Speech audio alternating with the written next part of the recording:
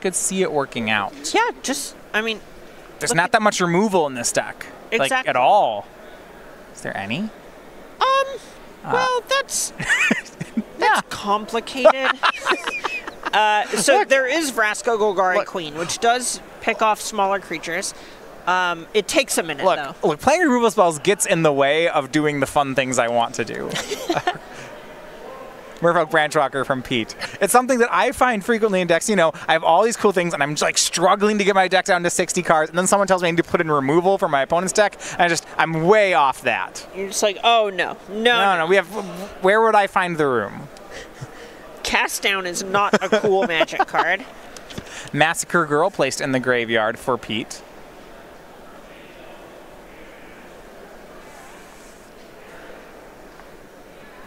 And it looks like we have Fanatical Firebrand shooting damage. That's so light up the stage can be cast. Exiling. Fireblade Artist and Skewer the Critics for Tom. And Skewer's going to shoot down the Branchwalker. So Fireblade Artist still around. For counting right now, mana cost of creatures in the graveyard. So we have 7 for Pete. 8 if you count the Fanatical Firebrand. 8 for the Firebrand. You got to get up to 6 mana. That's like... seems to be key. That's not nothing, but Tom doesn't exactly have anything on the battlefield right now. That Fireblade Artist still has to get cast. Yeah. Wild Growth Walker for Pete. That's going to demand an answer. And I kind of like... I want to talk about the timing of this play. Because it's likely that Tom has an answer for the Walker, but he may not... If he wants to answer it, it means that likely that Fireblade Artist is going to remain in exile for the game. So Pete making a really good tempo play here. Yeah, absolutely. This is the kind of thing where you're effectively forcing Pete to just... Or excuse me, Tom to throw away a card. Yeah, see, Lightning Strike from Tom's hand, and then the artist has to be exiled. Great play on Pete's side. Yep, absolutely. And he has Teferi, the Time Raveler. Really like just cycling here. All Pete wants to be trying to do is hitting his land drops, and if Tom points a burn spell at this Teferi, that's a win in Pete's book. Yeah, just draws a card. I mean, Pete's whole deck to me, correct me if I'm wrong here, feels like the name of the game is make it to 6 mana without dying, which he's doing a great job of right now. Right, and you know, there's even a point where you need to get to 6 mana and still have life left over to play with, because the front half of Command the Dreadhorde, even if Wild Growth Walker is going to gain you life, you got to pay some up front to do it. Gutter Bones was the other play here. For Pete, it's another Teferi that will unsummon the Gutter Bones and draw him a card. 4 Time Ravelers and 1 Hero of Dominaria for Pete, really favoring the cheaper Planeswalker. And there's a point where Pete does also have to find the namesake. Command the Dreadhorde, right. The Command the Dreadhorde. Can the deck really win without it? Can it just play a fair game, or are we really... is this comboing? There's certainly a point where you can just play your cards, right? Massacre Girl's a strong card, the Wild Growth Walker package wins games, and so on. But ideally, your Command the Dreadhorde is what puts games out of reach. So we had an attack there from the Firebrand. Light up the stage is 2 cards, which is a land and then cast Spawn of Mayhem. And it looks like we have hanging out Dreadhorde Butcher.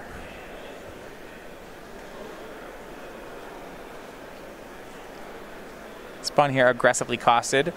Yeah, absolutely. This is just something that Pete needs to answer very quickly, and his deck isn't very well equipped to do so. Yeah, fortunately still at 20 life, so Spawn just a beater for right now. That's true, but if Pete doesn't do something here, you know, between the trigger, the Fanatical Firebrand, and the Spawn, that's 6 damage, which represents 6 mana of cards that fewer that Pete will be bringing back.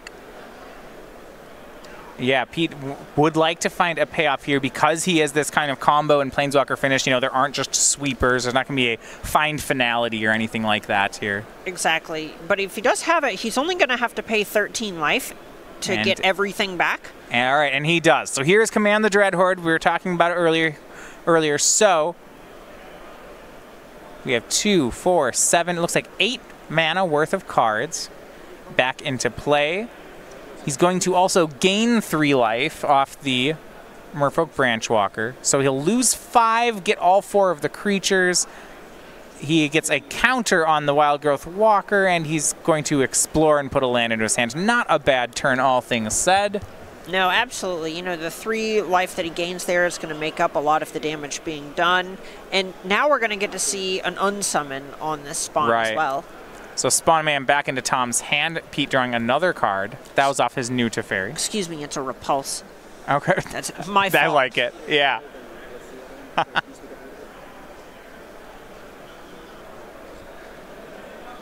And use Fanatical Firebrand to take care of Tom's Firebrand. Board is clear.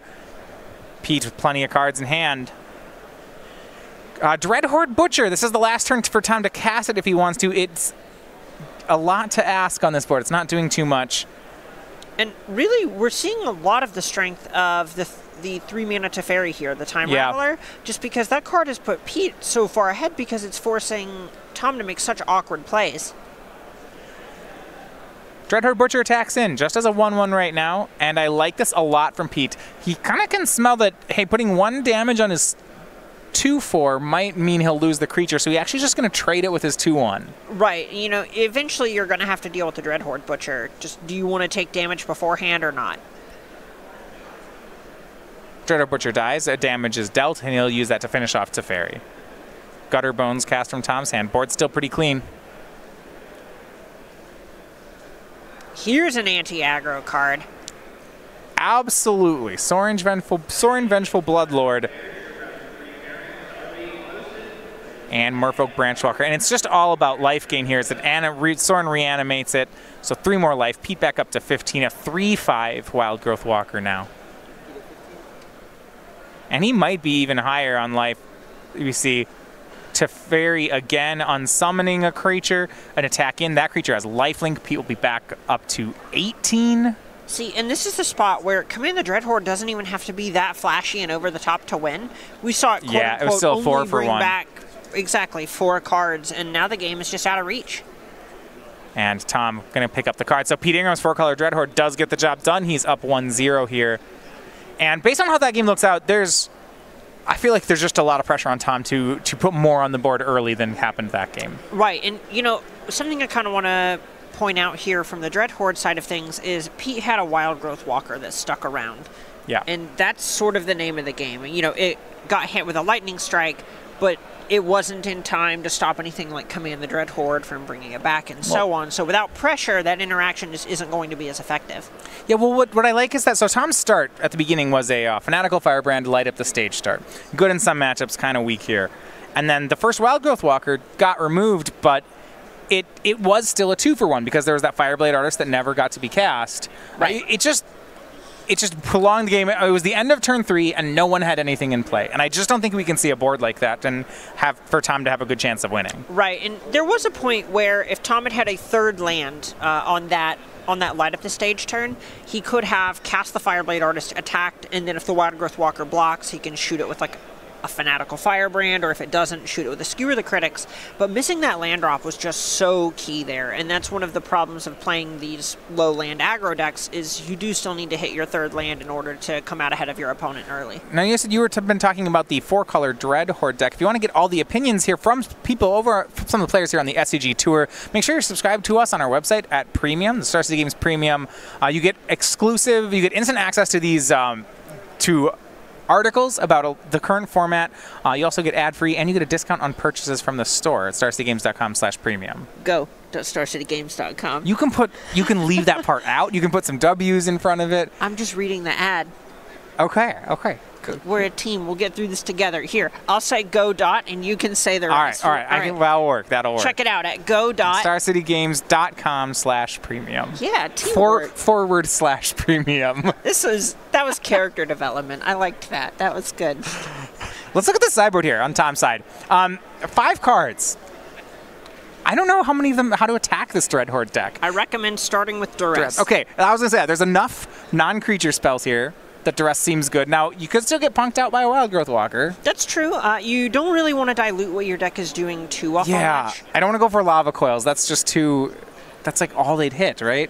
I mean, I guess they exile, right? Lava Coil exiles, which means you can't command it back. Lava Coil's not completely hideous. There is a point where Shock is a little underwhelming against something like 4-color Dreadhorde, where you just want to get it out of your deck. There aren't a bunch of targets. You know, being able to tag a Planeswalker that's minus is nice because it kills the Planeswalker, I guess. Yeah, shock. I think shock for duress. I'm into that. Exactly. Can we make room for Lava Coil, or I don't know. Yeah, the other thing that you could possibly be looking at is something like Spawn of Mayhem, just because it costs a bunch of mana and it lines up so poorly against Teferi and Vraska Golgari, or not Vraska, excuse me, it has a converted mana cost of 4. Yeah, you can get around. It really does match up poorly against those 4 Teferis. I guess against the rest of the deck, because he's light on removal, a planeswalker deck with low removal, I like an undercosted flyer against. If he doesn't have the Teferi, I think Spawn's a great card for the matchup. Sure, and I think it is a little bit back and forth, because you have to look at what you expect Pete to be bringing in, and drawing multiple copies of Spawn can be pretty awkward. So he couldn't even look into hedging between the two. So looking at what Pete might bring in, his sideboards: Duress, Cast Down, the Elder Spell, Crowl, Harpooner, Thrashing Brontodon, Cry of the Carnarium, Finale of Eternity, and Hostage Taker. He has some more creatures I think that he can go toward if he wants to, to try to block with them, but maybe just removal. Cast Down's probably good here. Yeah, Cast Down and Cry of the Carnarium are the two cards that stick out for me, especially when you see something like Dreadhorde Butcher. Cry of the Carnarium could be an all-star. Yeah, are you going to go as far, when you talk about removal, does Hostage Taker make the cut then too? That one's a little bit more awkward against the red deck specifically, just because they have so many ways to answer it, and it costs so much mana for what may end up being not that much upside. I'm not particularly interested in diluting our deck that much, but there are certainly some cards like Teferi, Hero of Dominaria, that just aren't particularly attractive here. Oh man, I would never want to cut that from my deck. I'm sure. I don't want that to be the right answer. That's Paradise Druid, because the cards like Fanatical Firebrand exist, can be rough. Hey now, it's hexproof. Oh right. Never mind. It's great. Yeah. Look, it is hexproof once. Yeah. You can ramp with it. Once. Look, why people play Lotus Petal in Legacy? Why would you not play it in Standard? I can't think of a reason. Well, keep thinking. It'll be really good in Standard. I'd like it with Dreadhorde. Yeah. There's a lot of good things you could do with Lotus Petal. Yeah, it would be perfect in the 4-color Dreadhorde deck. Why do you think Pete's playing? Actually, Dreadhorde Butcher would be good with Lotus Petal, too. That's fun. Turn 1, Dreadhorde Butcher, go. All right, Lotus Petal, Dreadhorde, Tribal. Write it down. All right, I can do that. I'm sure that's the most broken thing you can do with Lotus Petal. There must not be anything better. What? No. Obviously not. It's the whole Dreadhorde.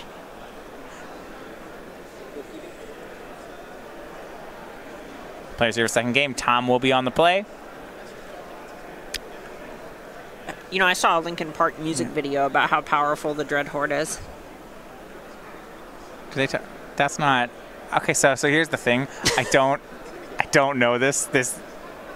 I want to run with this one, but I don't know Linkin Park. Well, but we can keep going, and I'll go along with it. It's the War of the Spark trailer, Matthias. They use the Linkin Park song In the End, but like a soft version of it that like gets real powerful, and Liliana quacks at the end or something. Like I don't know, but this is like one of those emo things. Back to the magic. All right, Merfolk Bradgewalker is in play. Dreadhorde Butcher connected that turn. And we'll clear the way. There is our lava coils that have come in, and it'll exile away the Merfolk. Yeah, the upside of being able to just permanently deal with a Wild Growth Walker is so high with Lava Coil. There's a point where you just need to check certain boxes when trying to answer cards. Jadelight Ranger shows Tameo, no, and a land. But Gutterbone's the follow-up. Dreadhorde Butcher, man, talk about a card that feels so different play versus draw. Yeah, right there, Pete did not have the option to Cry of a Carnarium, and he would have on the play. Yeah. Here's Judith. Swing in. Pete can trade away the Jadelight Ranger. Most of his ways back in this game likely involve doing that. Yeah. So it'll be a trade. It'll be 3 off the Gutterbones, and then 4 off the Butcher. That's 3 off Gutterbones, 4 off Butcher, yeah, and then the 5th off the Judith. Yes, so that's 8. That's going to drop Pete down to 7. And that's one way to turn off the Command the Dreadhorde outs. Yep, exactly. You just kill them. Yeah, taking care of their life total. Both players bringing out. We counted it as 8 damage. I believe that's correct. So it's 4 from the Butcher, 1 from Judith, which is total of 5, plus 3 from Gutterbones is 8. They have that written down too. Yep, 7. Yeah.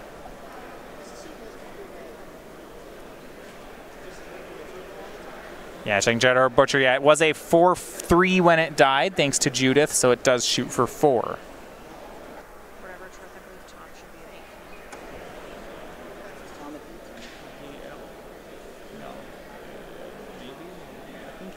I think he turned 1, tapped it. Whatever. Back over to Pete we go. A full grip of cards.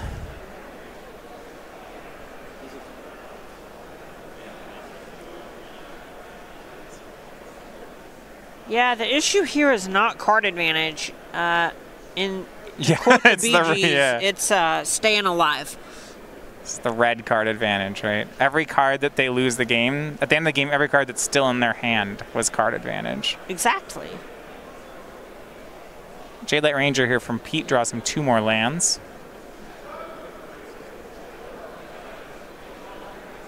Has to discard one of them. Back to Tom we go. There is a point where if Ingram can stabilize, these beacons are a way to recoup life, even without a Wild Growth Walker. Looks like there's another Dreadhorde Butcher in Tom's hand. I don't mind just swinging it in there. Oh, yeah. Come on and slam. Welcome to the jam. Instead, he's going to... Oh, this is a neat play. Ooh. Judith, Legend Ruling the Judith, when it hits the graveyard, a damage is dealt. It takes care of the blocker. So then 5 damage in Pete down to 2. That was really nice. Building a Forked Bolt.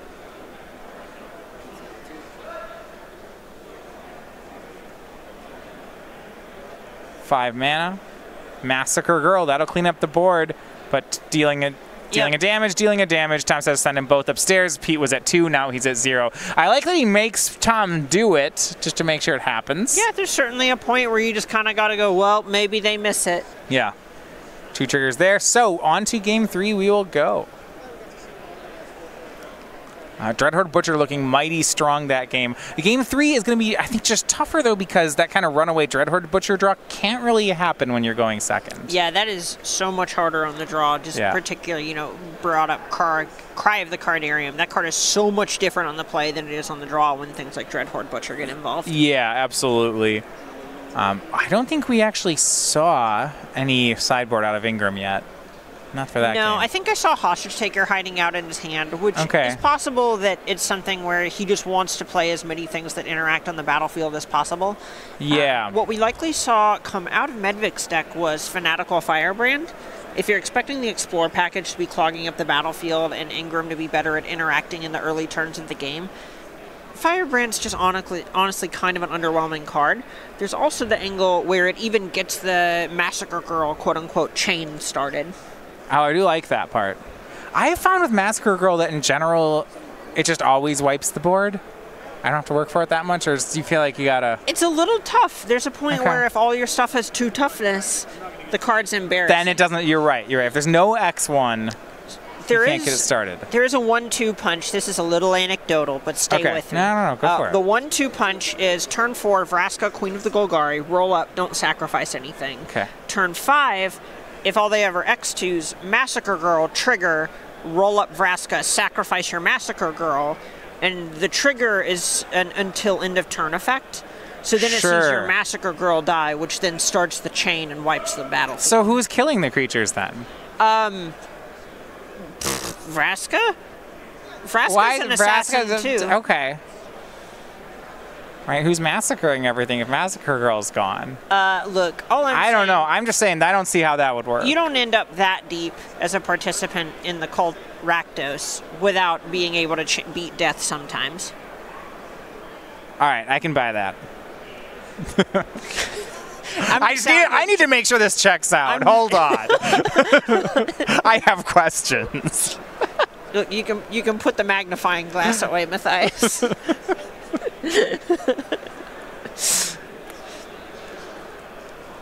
Massacre Girl can't melt steel beams.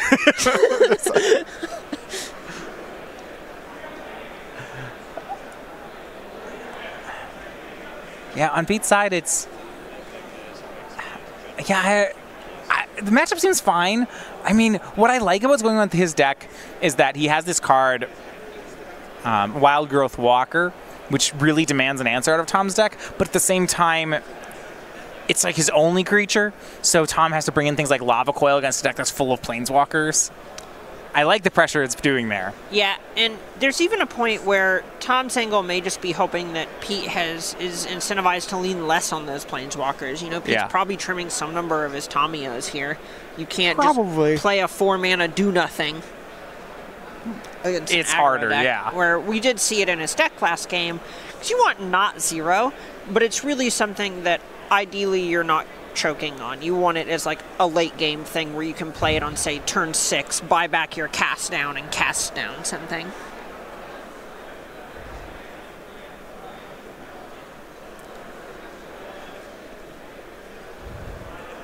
Keep on Pete's side.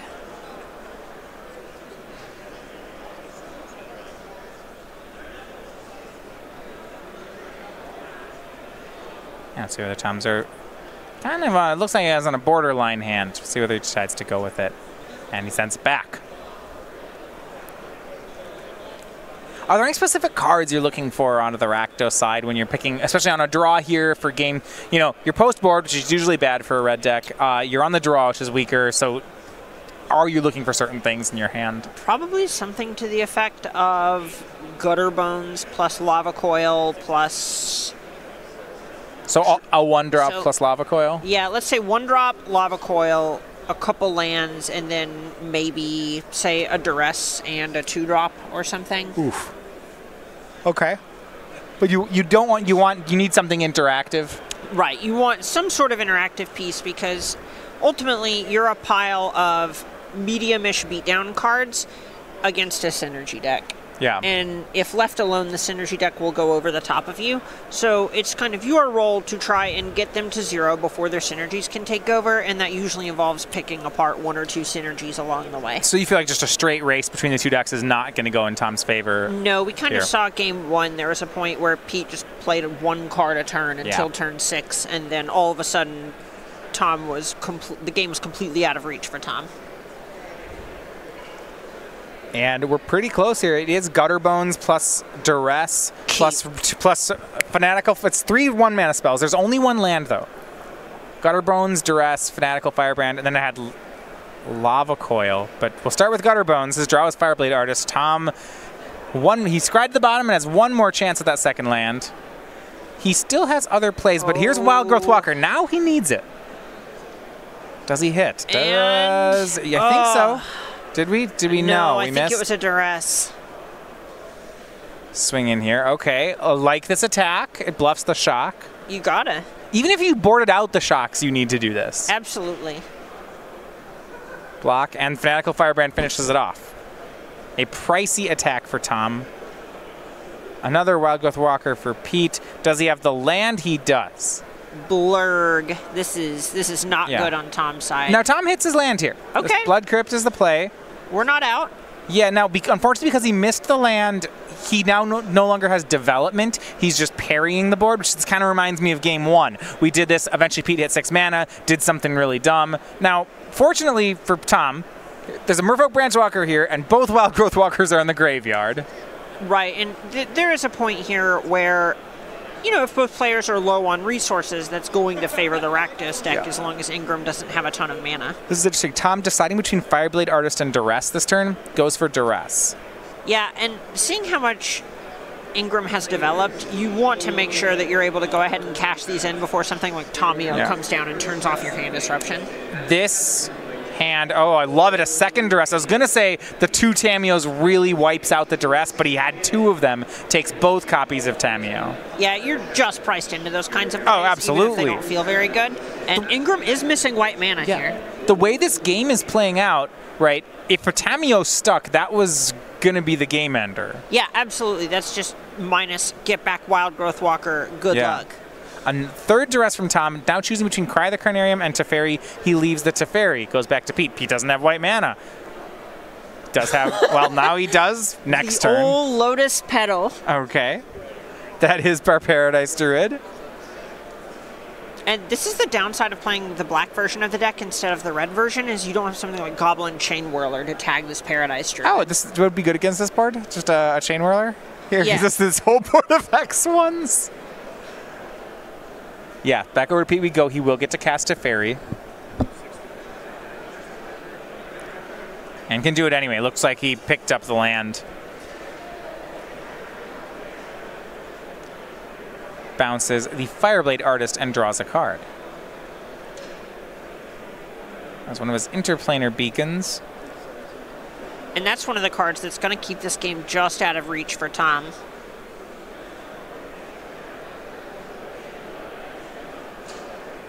Tom will recast the Artist. They will both attack, I believe, at Pete. Yeah, if you're not playing at instant speed, you can just ignore the Teferi for a little bit. And with Pete at this high of a life total, and there's just not that much upside to going after Teferi. You need to get Pete in range of death. Whole board trades, no follow-up for Tom. So now both players just making land drops, but Teferi starts to tick up again.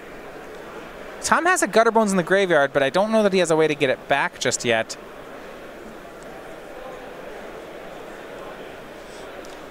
Looks like Tom might have something to the effect of Lightning Strike in hand and is trying to figure out if he wants to try and get back that Gutterbones. It is Skewer the Critics, and he just goes and skewers away the Teferi. So no way to get back the Gutterbones just yet. Ingram, another interplanar beacon. Tom does not hit. Both players trading land drops. Another go here.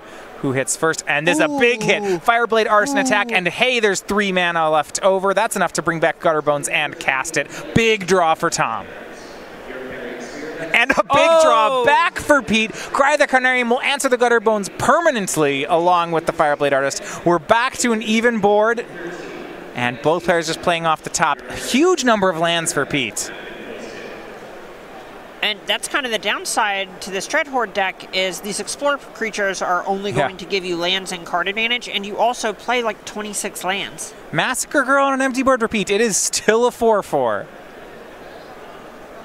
Light up the stage from Tom. Spawn of Mayhem and a land. He's not played a land, so he just plays the land and casts the spawn. Seems easy enough. And a damage, and then it's so right now Tom down to 10. Spawn's going to upkeep, send Pete down to 14. Don't believe it gets the 1/1 counter just yet, though. I believe it does. It's because 10 or Tom's less life. Because either player. It's Tom. If it's it's Tom is yeah. Do you think that Pete wanted to hold off? There's no way he wanted to hold off an attack, no, was there? There's a point where you likely just have to erase here because even a 4/4 is not that much worse than a 5/5. Another Gutterbones brought back, and Lava Coil, and I like this play from Tom. It just exiles Massacre Girl, ignoring the Wild Growth Walker. It's going to be erased. And a huge top deck for Pete. It's Jadelight Ranger. It's one of the only plays that would have stopped that, but did we just see in response Lightning Strike on the Wild Growth? Yes. And then Pete picks up the cards to it, because that's game. Oh my god. And Tom, a flurry of back and forth at the end, I believe sends Tom Medvec to the 2-1 win over Pete Ingram's deck. There was so much patience with that Lightning Strike.